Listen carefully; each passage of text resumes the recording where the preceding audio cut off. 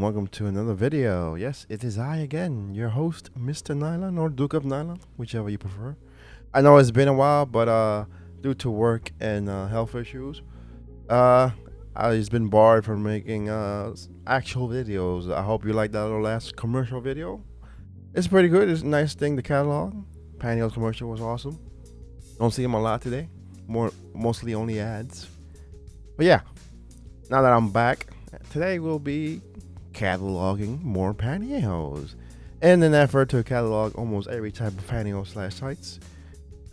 Today, here we are with two. I'm gonna do two because these two in particular don't have a lot of thing. I don't have a lot of thing to say. They are new and unique, but there's not a lot going on to them like others, like stockings that have a big history and sort of. And as you can see from the picture in the background, the first one will be toe pantyhose, and the second one will be footless pantyhose. As you can guess by their name already, you can tell what they are. The first one is toe pantyhose, and just like the name implies, and I think that is the official name. These are pantyhose slash tights that have individual sleeves, or individual sleeves for your toes. And as in first-hand accounts, I haven't tried these, so I don't know how they feel. But I've heard they can be quite bothersome to get into, as in the toe part. You know, it sounds like I've been told that it's very hard to get your toes in the sleeves, and especially the smaller, the big toe should probably go easy, but then when it gets a smaller one like the pinky toe, it can get quite bothersome that some people just don't forgo them. If they're anything like putting nylon gloves, which I do have a experience with, yeah, that could be bothersome, but it depends. They look very unique and nice. As you can see, I'll be scrolling some pictures of different toe pantyhose. They look like they could provide a better type of job, if you know what I'm trying to say. Trying to keep it PC friendly. Starts with an F, ends with a job, and that would be quite interesting to do and feel, because since you can more freely move your toes, you can sort of grab into stuff, and what that stuff is, you can use your imagination.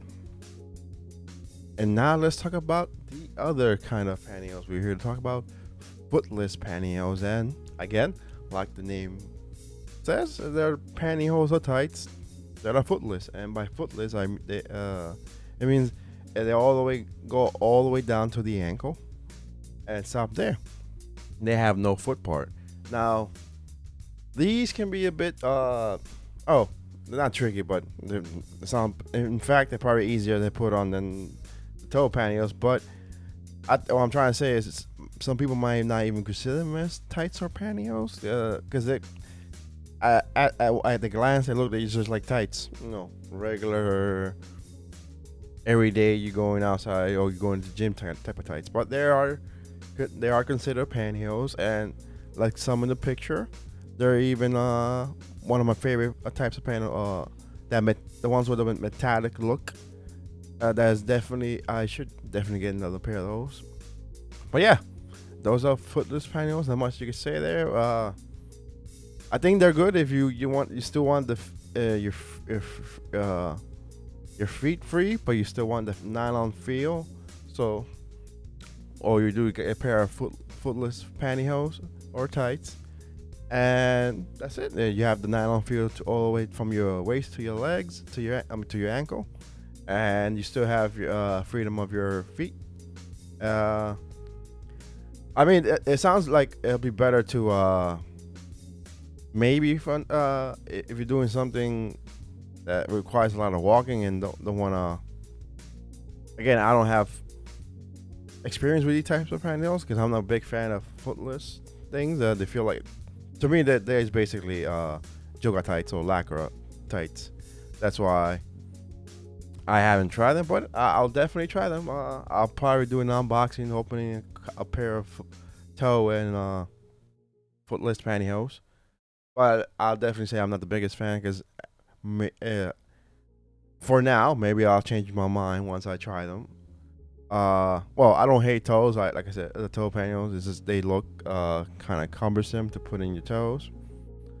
But yeah, footless pantyhose or tights. I can see them practically like you can wear them outside, depending how opaque they are. Because like I said, they do use actual nylon, and we all know yoga tights and lacquer tights are usually lacquer or spandex. But if you want actual nylon and want to go outside and just wear, I mean, again, you gotta be careful with the opaqueness of the pantyhose. You can wear them outside more easily and still have your feet free. But yeah, those are toe pantyhose and footless pantyhose. Tell them in the comments, have you experienced any of these? What you think about them? Do you agree that footless pantyhose just look like spandex tights or lacquer tights? And yeah, feeling better, and actually with the job, I'm taking less days just because just for health issues, and I should be able to make more awesome videos like this. And again, sorry that the channel has lately become a bunch of mostly shorts. It's just my way that I wanted to give you guys something while I couldn't just plop down. I know these videos are short, but sometimes work is just wake up, get ready, and go to work, and repeat till like how many days I have work. But yeah, that has been toe pantyhose and footless pantyhose. And like I said before, let me know what you think about them down in the comments below. And as always, keep on wearing.